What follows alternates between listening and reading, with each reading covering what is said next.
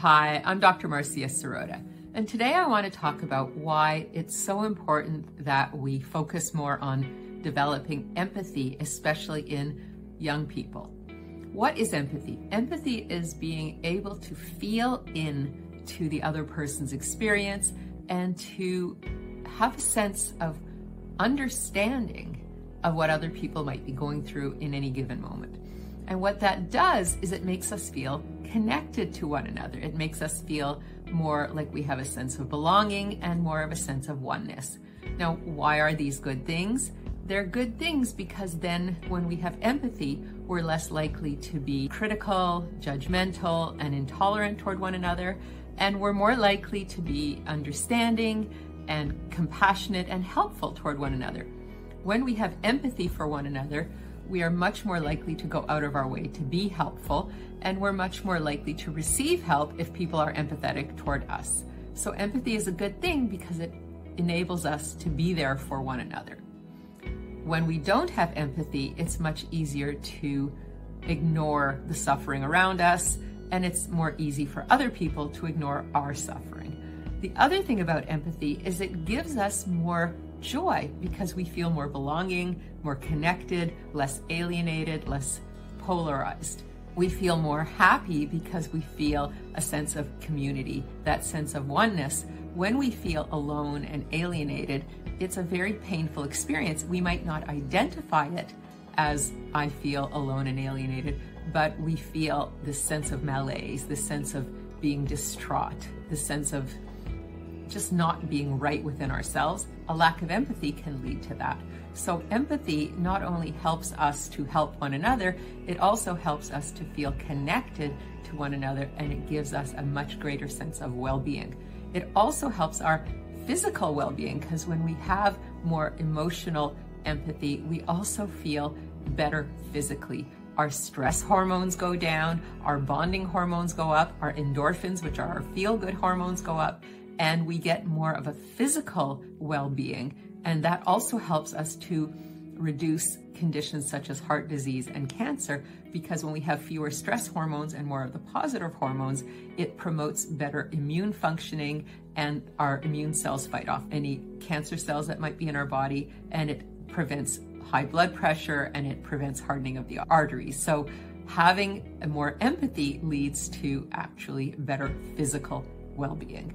So aside from having better mental well-being, decreased depression and anxiety rates, it also enables us to have better well-being. It also helps to fend off dementia, because when we have less stress and more belonging, it also helps with our cognitive abilities, interestingly enough. So something that we can do to help fend off dementia: have more empathy, be more loving toward one another.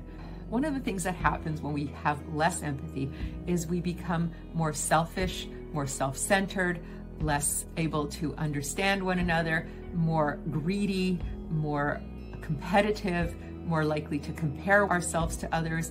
And that also creates a more unhappy state of being, because being self-centered and selfish and greedy and competitive and constantly comparing never lead to happiness. They never lead to a sense of well-being. They lead to greater malaise. Whereas when we have empathy and we care about one another and we're kind to one another and we're helpful to one another, that leads to a happier, healthier life. So empathy is good for us because it makes us happier and healthier, and it's good for each other because it helps us to help one another, and it's good for our planet because when we have empathy, we also have empathy on a more general level. We have empathy for living beings in general, animals, the plants, our planet. So when we have more empathy, we also care about our environment. We're not just busy trying to accumulate money, possessions, fame, influence. We actually think about how our actions are affecting each other, the animals, the plants, our environment, our planet. We become much more conscious that our actions have effects, and we start to care about the effects of our actions on one another. We care and we don't want to cause harm. When we lack empathy, we don't think about who we might be harming with our actions, what consequences might be ensuing from the choices that we're making. Empathy enables us to connect our actions with their consequences. So empathy is good for the planet because it helps us to be more conscious and aware and responsible toward our planet. So when we think about our next generations, having more empathy will provide a better future for the future generations, because we are going to be thinking more seriously and taking more responsibility for our behavior and its outcomes toward the planet. So empathy, all in all, is a much better choice. Now, why don't we have as much empathy as we could?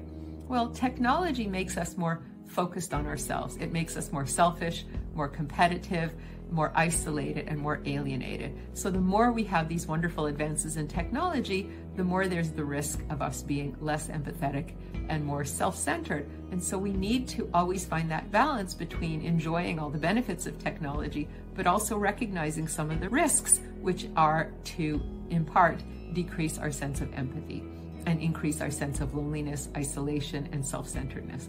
So we need to use our technology with caution and remember to focus on important attributes like empathy, because empathy is good for ourselves, good for one another, good for the world, and good for the planet. I'm Dr. Marcia Sirota. Please stay tuned for more videos. I'll talk to you soon.